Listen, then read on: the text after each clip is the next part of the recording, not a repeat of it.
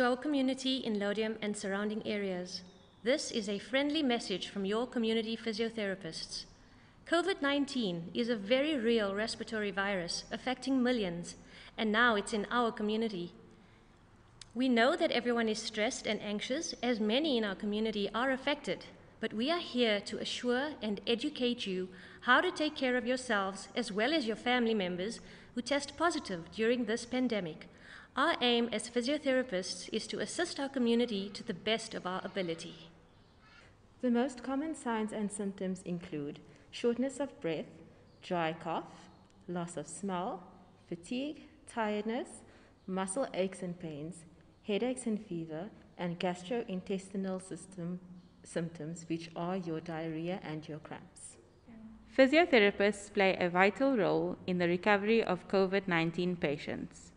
Treatment is focused on rehabilitating the two main systems affected, namely the respiratory system and the muscle system. Worldwide, telehealth home visits have been introduced.